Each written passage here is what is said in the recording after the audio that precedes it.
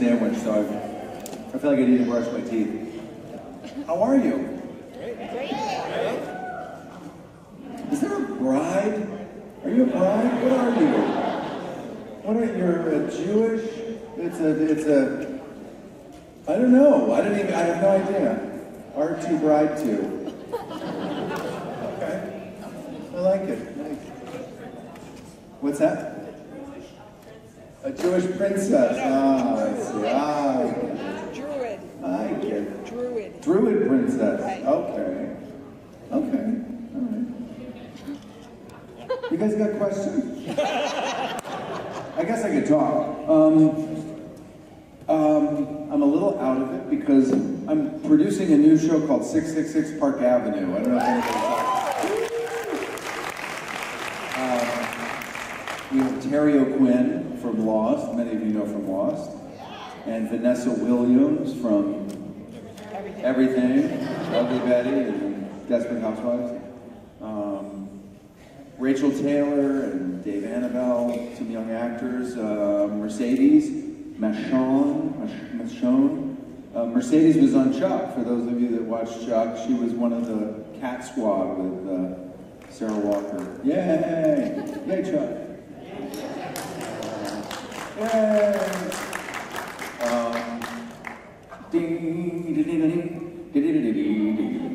That's the theme song for those of you that watch. I'm a little sleep deprived, so I may make absolutely no sense, but I'll be entertaining, I'm sure. Yeah, so I'm doing 666 Park Avenue. We were filming until about 2 in the morning this morning in New York, and then I got on a plane at 6 and came straight here. So that's why I'm tired. Yeah. I was supposed to fly in last night. I don't know if any of you thought that or knew that, but I was supposed to fly in last night. No, probably not, because I would have landed at 10 or 11. But we had so many issues and emergencies, and the job that I do on 666 Park Avenue is kind of the show shoots in New York City, but the writers and all the other people are in Los Angeles. So I'm kind of the guy sent to New York to sort of run the show there. So when things are going great, it's awesome. But when things are not going well, there's nobody else around. So that's why I was there till 2 in the morning. It was just a lot going on last night. But anyway, yeah, check out the show, 666 Park Avenue. It's a very interesting kind of cross between like The Shining, Stanley Kubrick film, or Rosemary's Baby, or Sixth Sense, you know, kind of ghosty and mysterious and creepy, and it's an ABC show, so there's a lot of soap opera in it as well. So a lot of love triangles and ghosts. It's interesting. What else can I tell you? I don't know. I don't do that many conventions anymore, so this is fun. I've been here a long time. Can you turn the air conditioning up outside, please? Because it's really hot outside. That is the way. What's that? Oh, really? You have 3 days to hit. Okay. 3 days to hit. What's 3 days? In 4 months, you'll hit 3 days that are... That's our winner. Oh, that's your winner. You get a 3-day winner? Okay, I'll come back to those 3. That's muggy out there. You all live here? Everybody lives here? Yeah, Orlando! Let's see what you guys got going on. Basketball? Yes. Orlando Magic, right? How are they doing? They're rebuilding. They're rebuilding. Okay. I understand. That's Miami. Tampa Bay Buccaneers, yeah! They're rebuilding. I'm a college football fan, and I'm gonna go with, I have to go with Georgia Bulldogs. That's my team. Yeah, go Dogs! Yeah, it's true. It's true. I know this is a dangerous room to bring up the Georgia Bulldogs connection, but I'm from Georgia. You know what? If you were from Georgia, you would love the Georgia Bulldogs, but you're not, so you love the Florida whatevers they are. Raiders and Seminoles. You know, that's how it is. What's that? said that?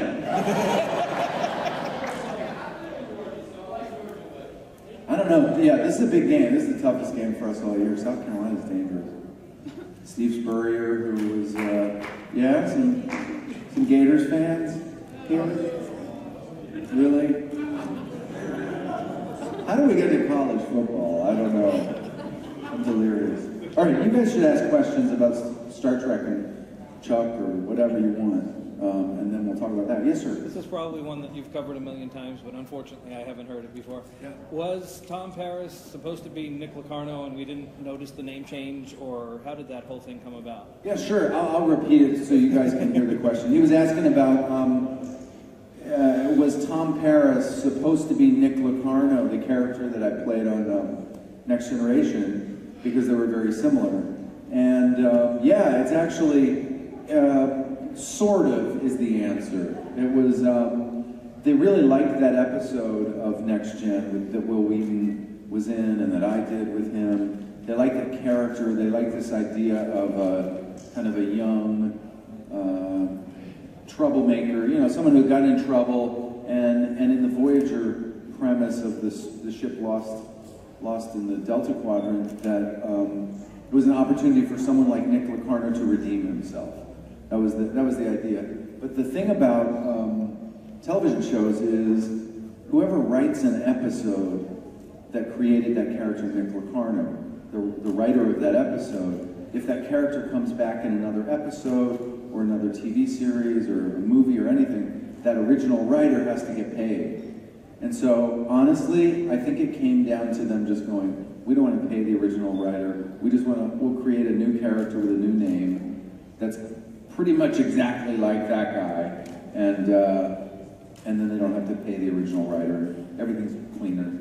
So that was kind of how it started, I think, from what everybody told me. But it's funny, as soon as we kind of got into the pilot in the first few episodes, at least to me it became clear that Nick Locarno and Tom Paris were very different characters. I think Nick Locarno was somebody who pretended to be a good guy to everyone around him and really wasn't a good guy. I think he was very selfish, and that was Nick Locarno. I think Tom Paris pretended to be a bad guy, at least in the beginning, to people around him. You seemed very different in the first episode than you did.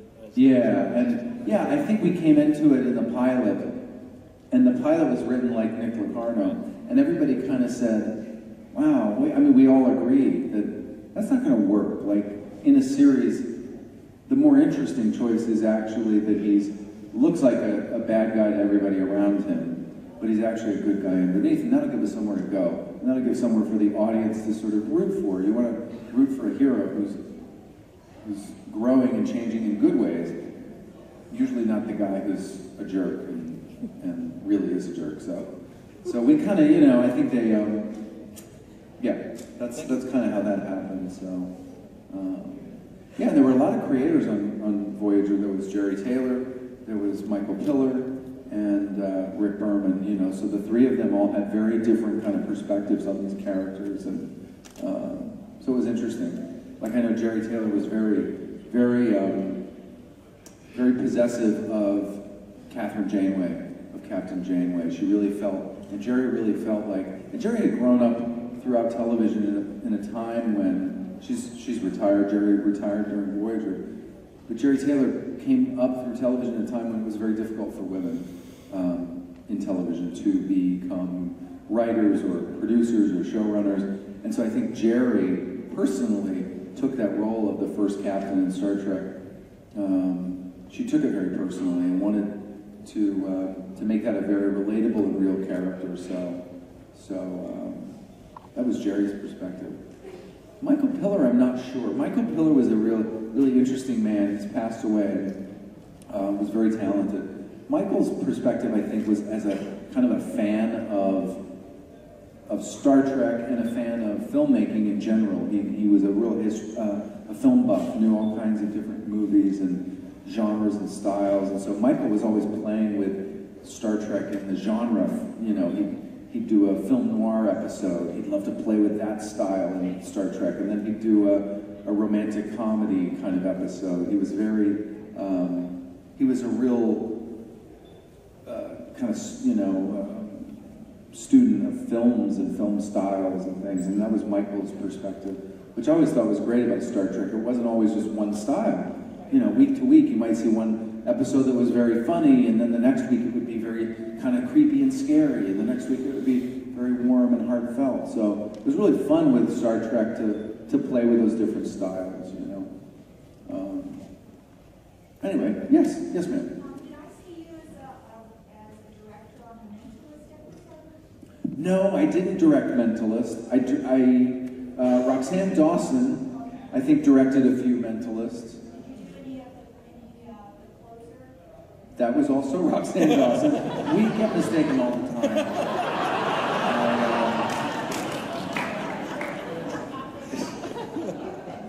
I have been directing a lot. Roxanne, the last few years, the last like 6 or 7 years, I've been producing on shows, which means I'm not available to direct anything else, or at least not much at all. So I was producing a show called What About Brian, which was sort of a light romantic, you know, character drama on ABC about 6-7 years ago. I produced that show. Then I produced Chuck for 5 years, and now I've been producing 666 Park Avenue. So while I do that kind of job, I'm not able to direct a lot of shows, as much as I love all the different shows. I did do a few shows this year as a director. I did White Collar, which was a lot of fun. Yeah.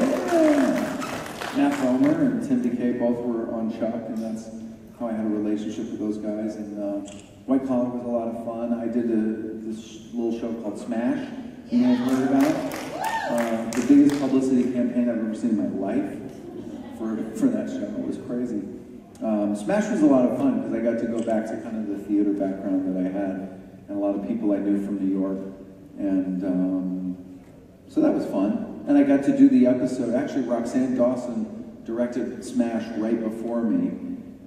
She did the third to last episode. I did the second to last episode, and my episode was the one that had the very first performance in front of an audience of the show that they had been working on the whole season. So that was a lot of fun. We got to do big, you know, musical numbers and have chorus girls and, you know, all the guys and the, you know, big stage cranes and you know, 500 extras every day. It was a lot of fun. What else did I do? Did you do Body of Proof second season? I did not do Body of Proof. Again, probably Roxanne Dawson. I think she did Body of Proof. I know Roxanne has produced as well. I guess the point I was getting at, Roxanne produced on a couple of shows, but I think it was her producing jobs were not as lengthy. So she did I think she did Cold Case for a year or two, and I think she did, as a producer, and she did Crossing Jordan for a year or so, and she did something else. But anyway, Roxanne's had a couple shorter producing jobs, but then she's directed a lot more shows than me probably at this point, because I haven't done that many shows. I did V a couple years ago. Yeah. I did the season finale of the first season finale of V. And so that was a lot of fun. And it just happened, sometimes it would happen to fall in when I had a break on Chuck. But mostly I did Chuck. I probably did 20, 30 episodes of Chuck as a director and produced all 100 of them, or whatever we made. So yeah, that's kind of what I've been doing. Yes, ma'am? Yeah. Yeah. Yay, Chuck. Yay, Chuck. But could you share any information, origin stories, anecdotes, anything you want to say about the adventures of Captain Proton? About the adventures of Captain Proton. I love the adventures of Captain Proton. I think the origin story of that, I don't know in terms of the writing of it, exactly where it came from, but my guess would be it was probably a Michael Piller idea. Maybe Brandon Braga. Brandon had come in at that, had kind of risen up at that point. I don't know, but it was definitely the idea was to sort of find a way to poke fun at the Star Trek franchise itself and have fun with it, a show within a show kind of idea. So this idea of a holodeck program that was kind of like Flash Gordon, where we could kind of be over the top and silly and make fun of ourselves, all the things that we do in Star Trek on the show, we could sort of play, fun at in the Captain Proton holodeck story. So, and then the idea, of course, of the holodeck getting attacked or whatever, that we would actually have to go through a mission through the program, that actually the program itself was corrupted, I guess, or whatever, by a real mission that we had to accomplish. So that was kind of cool that, they had smart ways of integrating it. I wish we could have done Captain Proton for a long, long time. I think that would have been a great one to kind of, and not because my character was Captain Proton, but I honestly thought that was just a great sort of echo to what we did on our show, and the fans seemed to like it. And the writers always said they felt like the episodes were so successful that they didn't want the fans to get tired of it, or they didn't want to hurt the reputation of those episodes that had the Captain Proton by doing it too much, which I always thought was a little, I thought that was a mistake, because I thought it would have been fun for the show to play with that as kind of a show within a show for a long time, not every episode, but maybe once every, month or two to go back and visit it. And, so anyway, yeah, that's kind of what I know. We have one thing about the Captain Proton, I will say, when you're filming, sometimes you're filming so many scenes throughout the day that you get sloppy and people make mistakes. And we were doing the Captain Proton scenes, and all the set decoration was very antique, sci-fi, old sci-fi props and things. And we didn't notice until it had already been shot and the film was developed the next day, that we had left a giant stage crane that we used for filming right in the middle of Dr. Chaotica's laboratory. And nobody noticed, because everything in there looked kind of old, and it was an old movie crane, and nobody noticed. And so they tried to cut around it, but I'm pretty sure it's still in there. There's some shots, some wide shots where if you look, there's like an old stage crane that we used, to shoot scenes, just sitting in Dr. Chaotica's laboratory. I guess he likes to make movies too. So, it was a total mistake. Yeah. Yes, sir. Let's do this one. Many of us know what it has to go through to get a part. They're called back time and time again. How do you get a directorial job? I mean, do you have to go through similar interviews and stuff, or do they just call your agent and say, we want you? How does that work? Yeah, the question was, I'm just going to repeat it because some people can't hear back there, but the question was, to get an acting job, a lot of people know how hard that probably is with auditions and callbacks. But for a director, how do you get a job? Do you audition, or how does that work? In the beginning for me, even before Star Trek started, I had wanted to direct. I had observed a lot of directors.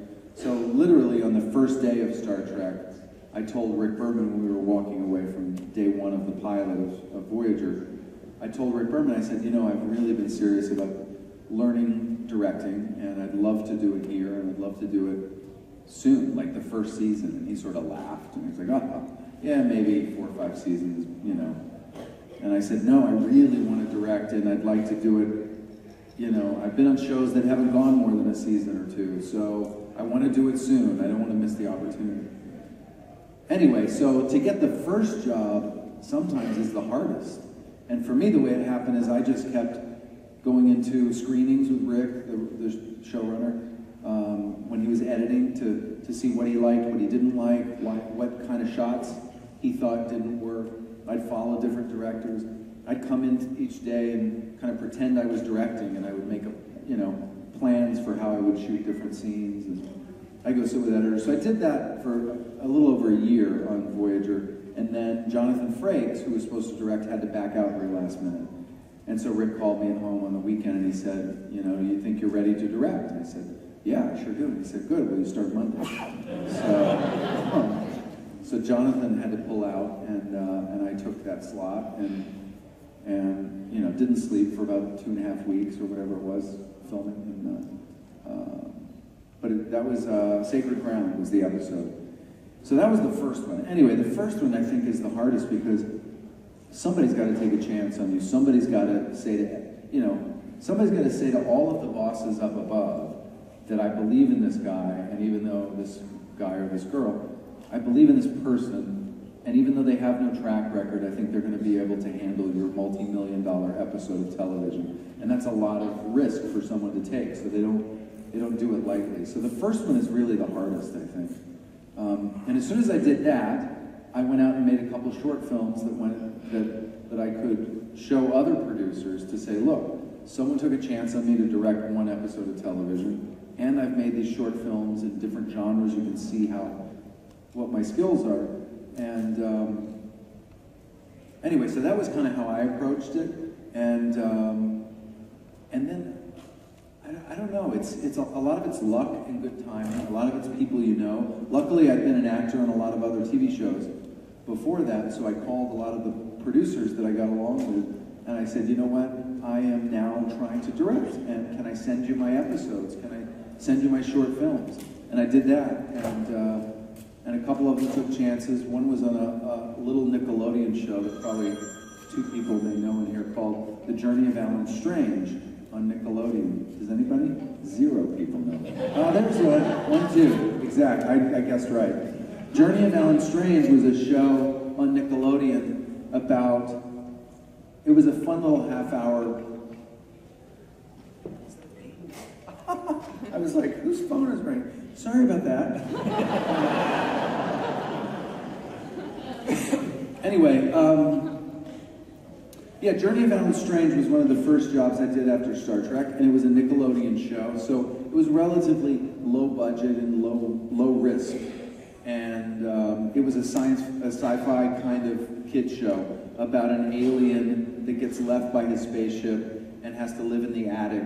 He takes on the form of a young, like a 10-year-old boy, and has to live in the attic of his family, and the kids in the family are hiding him out. And it was a fun little comedy, alien comedy for kids. Journey of Alan Strange. So that was a good one for me to go from Star Trek to Alan Strange and direct, and then the Dawson's Creek producer, Greg Crange, that I had known for years, saw my stuff, and he was like, I think you'd be perfect for our show, let's give it a shot. So he took a chance at me. So once you start building up a good reputation, that helps a lot as a director. A lot of times you're hired on reputation. If you do an episode of television like I did Dawson's Creek at the WB at the time, they loved my first episode. They thought it was one of the best Dawson's Creeks that they had ever done. They really felt strongly about it. So all of a sudden I'm hired for 6 or 8 more Dawson's Creeks. And then I'm hired for Summerland, another WB show, and I did a bunch of WB, or I did a show on Showtime called Dead Like Me because Brian Fuller, Dead Like Me was good. Brian Fuller was a Star Trek writer. He was a story editor, like a entry-level writer on Voyager, but he and I had spent a lot of time talking, and I thought he was very talented, and he'd come to see my short films that I'd made when I screened them for cast and crew. Anyway, Brian hired me because he knew me and knew how hard I'd been trying to direct. And I did a good job on that episode, so more Dead Like Me's came along. The network, people like you. And I don't know, I guess it's like any business. You're hired a lot on your resume and your reputation. You don't really go in for auditions as much as a director. Sometimes you go in for a meeting. When I got the job for 666 Park Avenue as kind of a executive producer, it's a pretty big job. I had to have a meeting on that. It wasn't just my reputation. And they met with a lot of directors and producers. And those kind of meetings, you go in and you kind of pitch. You tell them what you would do and how you would do it and how you like to work. And I had looked at the pilot of 666 Park Avenue, and I kind of said, here's what I think are the strengths, and here's how I would maintain those strengths, and here's the thing I think we could make better. And so that's kind of how that worked. That was a long explanation. But I'm tired, and I'm just going to keep ranting. Yes, ma'am? What props did I get to keep? I kept one of my spacesuits, one of my Tom Paris uniforms. I kept that. And when I directed on Enterprise, I used to wear them every Friday. Whenever it was Friday and I was directing on Enterprise, I would wear my old Star Trek uniform with tennis shoes and a baseball hat, because I always wore a baseball hat when I directed. So that was my tradition, but I don't know if I could fit into that uniform anymore. I'm not going to even try, to be honest. other props? I took the panels, you know, the plastic inset panels that were right at my station. I took a couple of those. I was supposed to take my chair. The set designer, you know, the set people, the chair that I had, which slid on a track. It had a track so I could slide back and forth to the different buttons. And I couldn't take the chair in my car when we were wrapping up. So they said, we'll hold it for you and we'll take that we'll take off the track thing so that it'll sit flat on the ground. And I said, great. And then I never got it, and I never got it. And like, finally it was like 2 years later, you know, I was doing Enterprise, and I was like, do you guys still have the chair? And they're like, no, it's gone. So I really wish I had the chair. It was a cool chair. What else? I don't know. Mostly it's the panels, the uniform. I'm trying to think if there's anything else. I don't think there's anything else. Yeah, they were really, Paramount was very strict as we were winding down the series, because they know that the fans love collecting things, and those things are valuable because people sell them or trade them or auction them or whatever. And Paramount didn't want to have the sets picked apart by crew members and cast, and you know what I mean? So literally as we would finish a scene in sickbay, let's say, they would have a crew standing by as that scene was finished to start taking things and boxing them up to go into the Paramount warehouse. So it was very hard to steal. I don't condone stealing, by the way. But it was very difficult to get your hands on anything because they were packing it away as soon as we finished. And yeah, it was a very bittersweet ending because we had such a great run. And I remember Ethan Phillips, who played Neelix, was not even in the last episode because he jumped off on a planet with a young lady before we got home. And I remember he was, you know, when Ethan got that script, he was really happy to have a big story, because we didn't always have big stories. Sometimes we just have a couple lines on the bridge or whatever. So Ethan was very happy. He was like, wow, I've got this great script. But the bad news is I'm getting off the ship and I'm not going to be in the last episode. And, you know, that was the first time I remember everybody going, wow, this is really over. You know, it's really ending. And that was very bittersweet. So Ethan was gone. And then slowly you work through the scenes that all the actors are in. And the last day was just Kate Mulgrew. I forget who, I think she was doing some scenes with guest stars, not even the regular cast. And I remember I had gone in to say goodbye to the crew and be there, but it was very weird. It was almost like a lot of the writers and the Paramount people had already moved on to Enterprise. Like, that was already in the works. They already had sets ready to go. It was very much like, I felt like we were at a widget factory. Like, okay, we finished making these widgets, now we're going to go make these. And it just... well, they took things from one set, just moved them over and repainted them up. Yeah, some of them got moved over and repainted. Some of them did. The chrono deflector. Right. They got you guys home. I own that. And Oh, you do? See? I told you they're valuable. How'd you get it? I can't get my hands on anything. auction. Yeah. Scrap. But they destroyed it. They took that beautiful thing that had all those incredible paintings on it and moved it over to Enterprise and sprayed it green. Yeah. Yeah, a lot of stuff got repurposed, and they were, yeah, it was too bad. I have to say, when Voyager first ended, I felt I was a little bitter with the way Paramount treated our cast.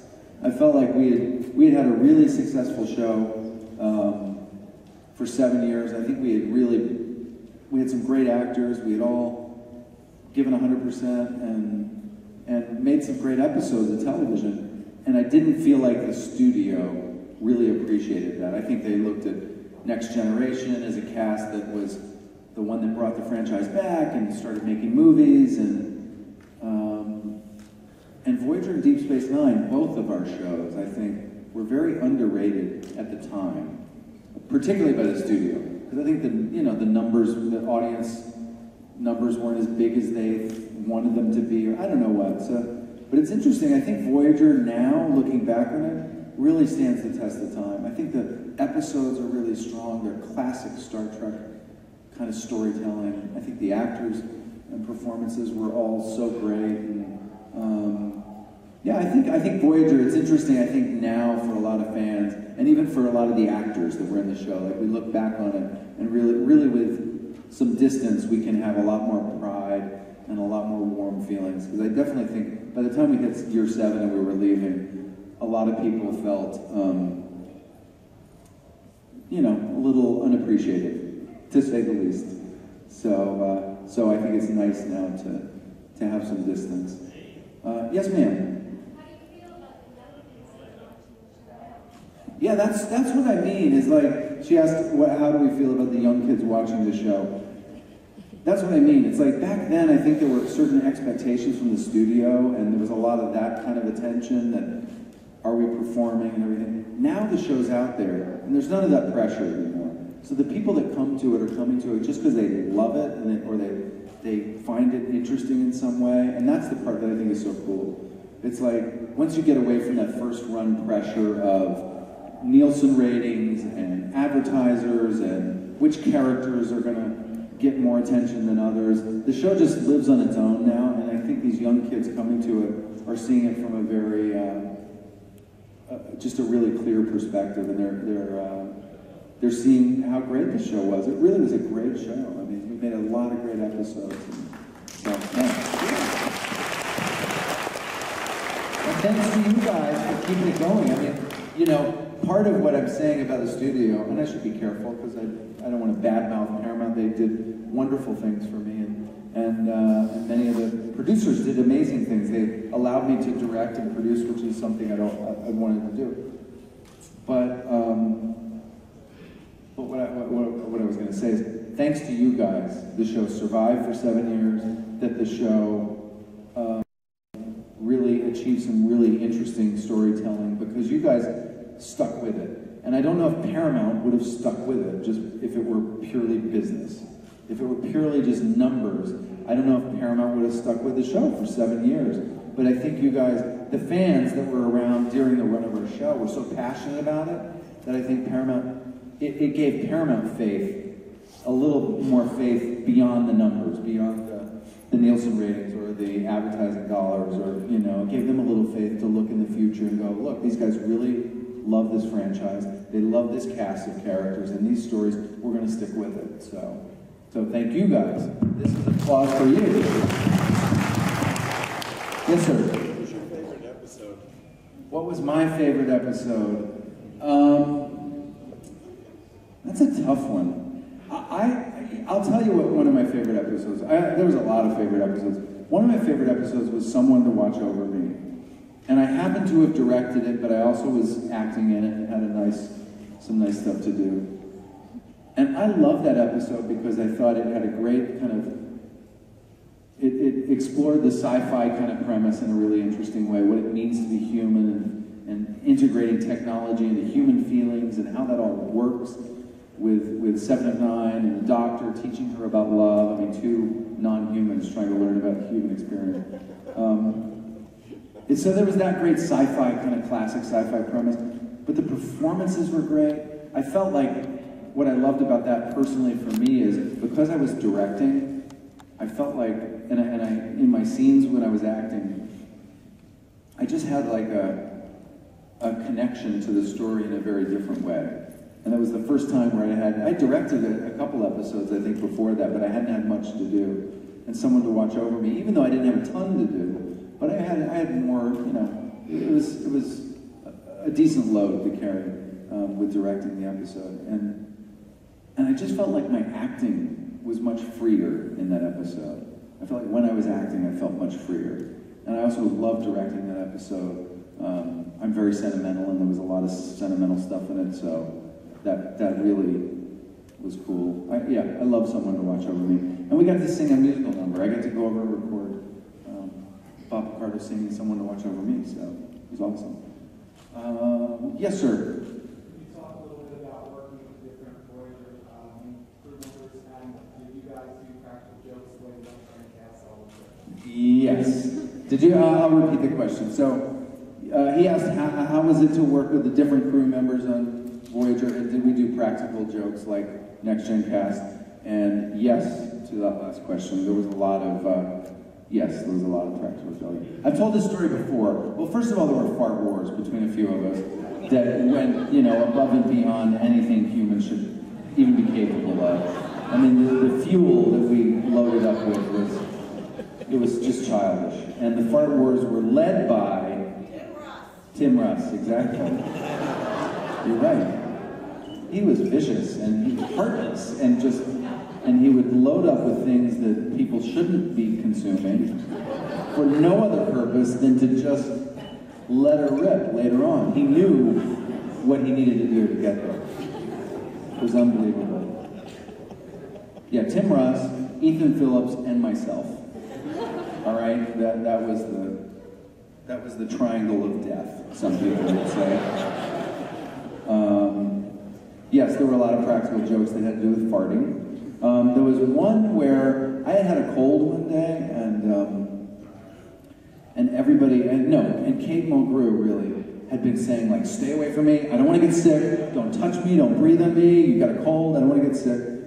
And so we had a briefing room scene with everybody, you know, the whole cast in the briefing room. And I was in the makeup trailer, and I noticed on the, you know, they put the prosthetics makeup on people and they use glue, this clear rubber glue. And I saw in the little jar at the makeup artist station, the glue had sort of spilled over the edges and sort of dried, and it looked like snot. It sort of dried, but it looked like a ton of just, in my mind, of course, because I'm a child, that's what I thought of. So I'm like, this is awesome. Kate is completely freaked out that I'm gonna get her sick.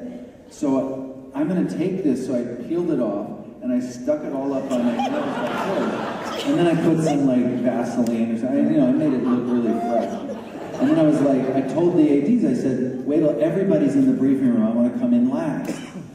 And so they said, okay, everybody's in there, Kate's in there, so I'm like, great. So I go in and I've got these like, just nasty like looking snot just rolling down. And I go up and I go, oh, I'm so sorry, Kate. I'm so sorry. And I sneezed and I like had my hands out. I'm like, oh God, it's just, and she freaked out. I mean, I thought she was going to climb the walls and it was priceless. It was just priceless. That was pretty good.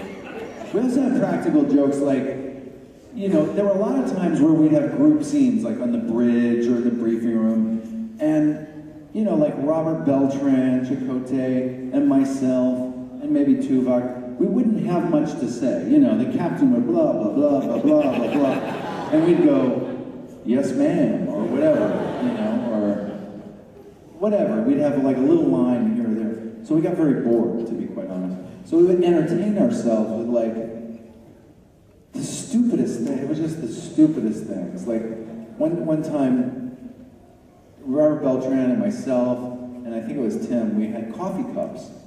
And we would like, we were playing a game of like, who would sip the coffee cup when, and it was really stupid. Like there was not even logic to why it was funny, but we would just look at each other between the lines and like, try to sip the coffee a different way, or sniff the coffee as we were thinking. It was just like, it became like the whole scene, I don't even know what the captain said, because all I was doing was looking at what were they doing with their coffee cup.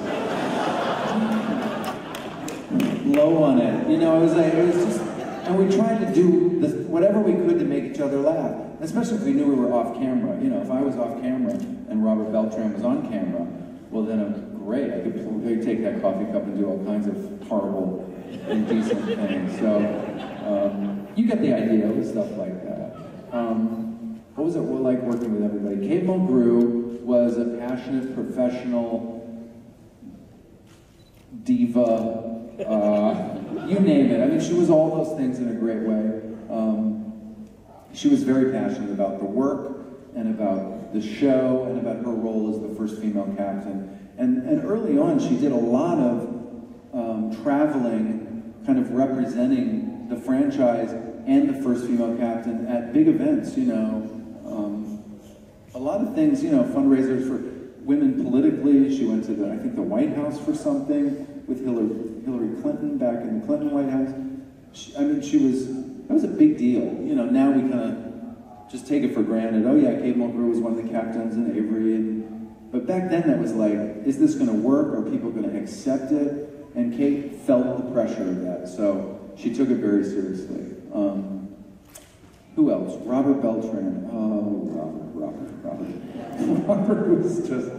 Robert was like, he was just a character. It was like, I don't think he believed that he was really ever on the show. Like, I don't know. I don't think he ever thought it was real. It was really happening, or I don't know. He was the first one to invent the technique of taping his lines to the console. So he would be, you know, sitting there and looking at the console, well, Captain, I see. And he was reading it the whole time. And I had sat down front for the first 2 years with everybody behind me on the bridge for all those scenes. And I had remembered all that technobabble. I'd memorized the scenes. And then one day, like 2 years into filming the show, I go back there and I see Robert has his lines taped to the thing. And I go to Garrett, and Garrett's got pages taped out on his thing. And I'd never seen it because I was down front, they're way back there, right? So even if I look back, I don't see it. And I was like, mother. I was like, are you kidding me? You guys have been reading your lines for 2 years? And I'm at home memorizing? So, yeah, so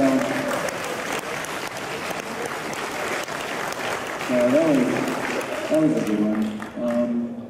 Who else? I don't know. Bob Carter was great. He'd come in for his, you know, early on, he was only in the holodeck. He didn't have the mobile emitter, so he'd come in for like 1 day an episode.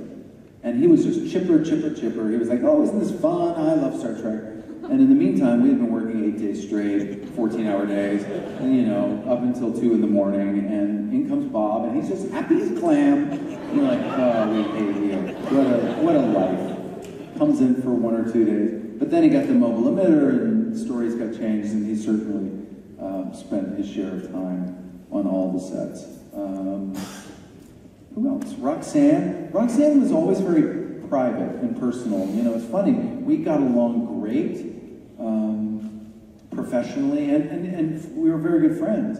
But it's funny. The guys were very, very close, and we laughed a lot. And we started a tradition right after the show wrapped, where we went to a steakhouse in LA called The Palm, and the guys got together and we had a steak dinner. And it was so much fun, we said, you know, we should do this like every year. We should do this once a year, come have a steak dinner. And we've done it at least once a year, sometimes 2 or 3 times a year, since the show wrapped. And yeah.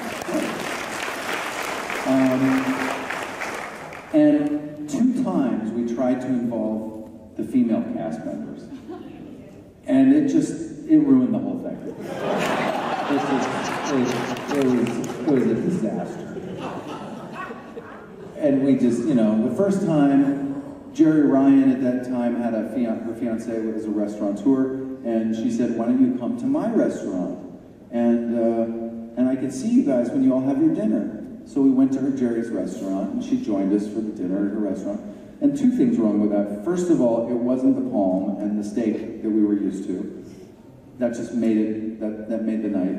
And second thing, there was a woman there. And so we just, it threw the whole thing. So no, it was nothing against women. I love women, trust me, I really love women.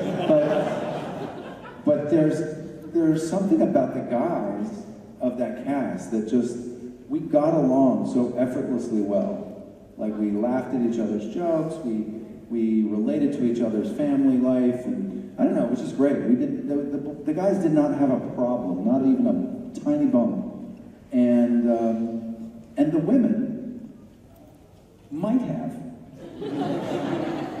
No, the women, they're all lovely individually, but it's funny, I don't think they bonded as girls on the show, and I don't think they didn't fit our steak night, so, you know. So yeah, we still get together. The guys, we all get together, and that's great. Yes, Jewish princess. Quick question. Supernatural is one of my current favorite shows, and I was wondering if you could talk a little bit Sure.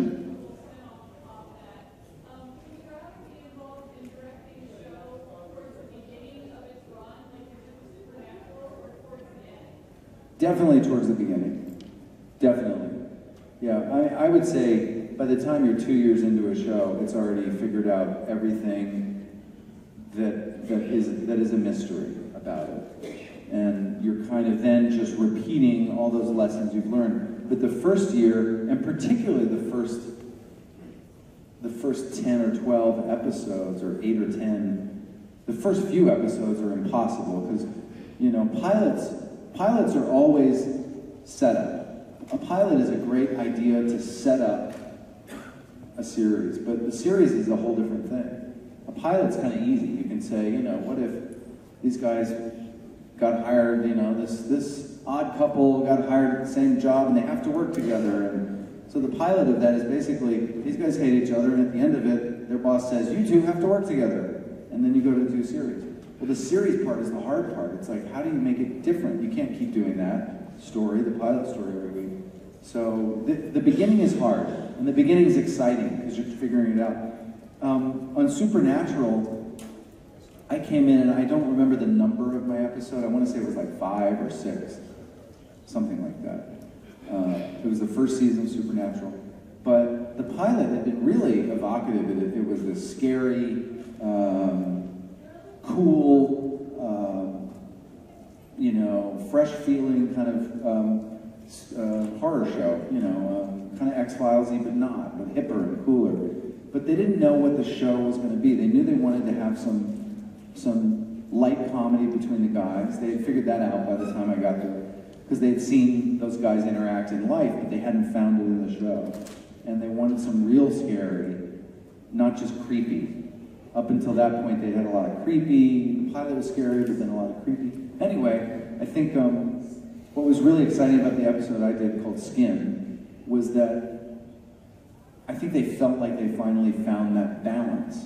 We found a way, in the episode to have the relationship be very interesting and fun, and you liked these guys, and you laughed with them because they teased each other, and that was not something that had really happened. So the script helped us get there, and we got there in kind of the direction of the show. And then the other thing was making it scary. And we had this episode where the shapeshifters taking over bodies, and you see it at one point kind of shed its skin, and you have this, it takes over one of the brothers, and they have to fight each other, and or it takes on the form of a brother, and they have to fight each other. So there was some scary stuff in there, like the shedding of the skin was just horrific, creepy, turn your head kind of scary. So it was really fun. So anyway, at the end of that, I think they moved that episode up. I think they liked that episode so much, it was like maybe 5 or 6 in the order, but they moved it up a couple to air it earlier because they thought it was very, very, very much on target. So that's always exciting when you feel like, wow, we finally found a way to make this show in 7 or 8 days, whatever the budget allows, and hit the creative targets that everybody wants and make it on time and on budget. So that was really fun, It was very exciting. The first 2 shows are always fun. They're hard because you don't know what the show is. It's kind of like when I went to White Collar this year. It was season 4 of White Collar. But it felt like, I had fun, but it felt like season 4 of a show. Like, everybody kind of knew it. The crew didn't need me to tell them exactly how to set shots, because they know what the look of their show is. The actors didn't need me to tell them about their characters. They knew more than me about their characters. You know what I mean? So, it's fun. It's fun to try something different, but it doesn't have that same sort of, like you're walking a tightrope in the way that you do with a first-year show.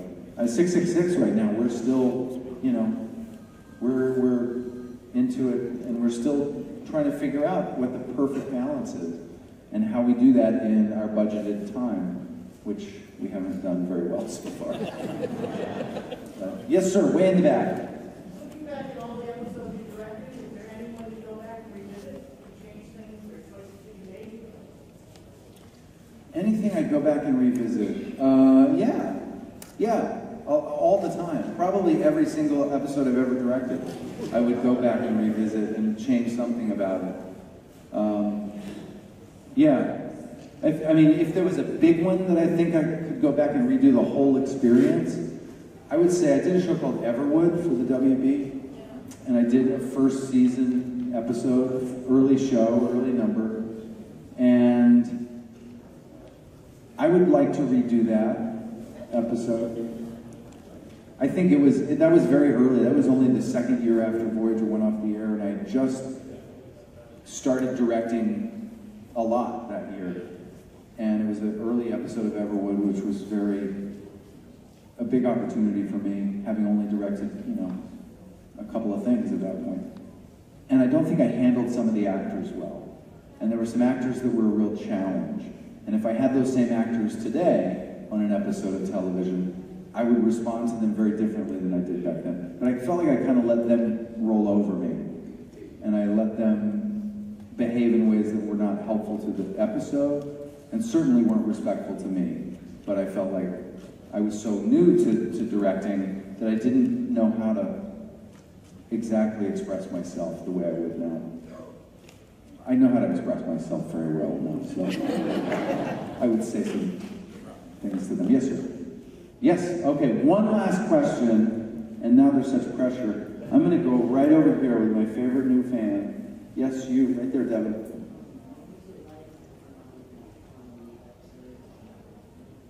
Was it a little bit louder? The Quantum Leap episode?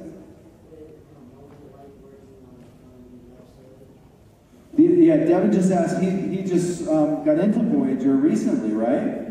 And I met him today. Yay! Big hand. And he told me in line over here when we were talking about autographs and things. He said he had seen an episode of Quantum Leap that I did a long time ago. And how was that? It was great. It was especially great because Scott Bakula, who I didn't know at the time, was the first time I worked with him, and now I've worked with Scott a few other times. But that was the first time. And he impressed me so much, Scott Bakula, by the way he treated the crew. He knew everybody's names.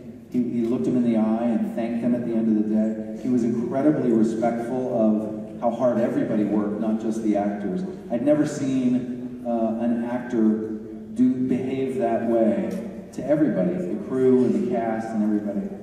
So he was great. And I also just loved doing the period. There was a period. Quantum Leap obviously was about time travel and all that.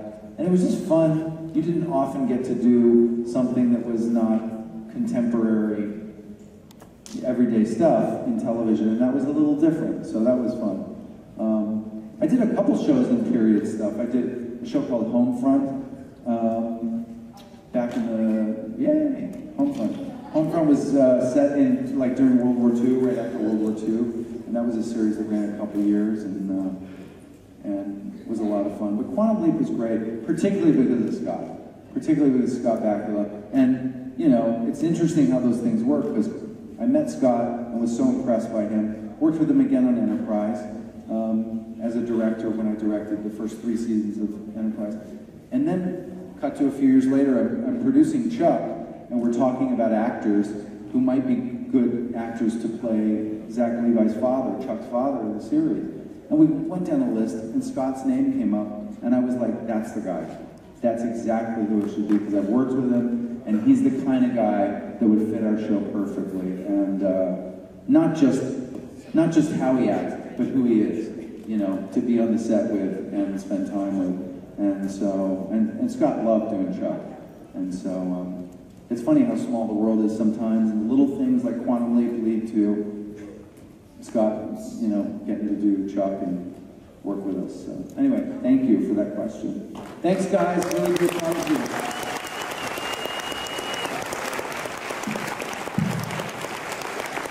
Ladies and gentlemen, Robert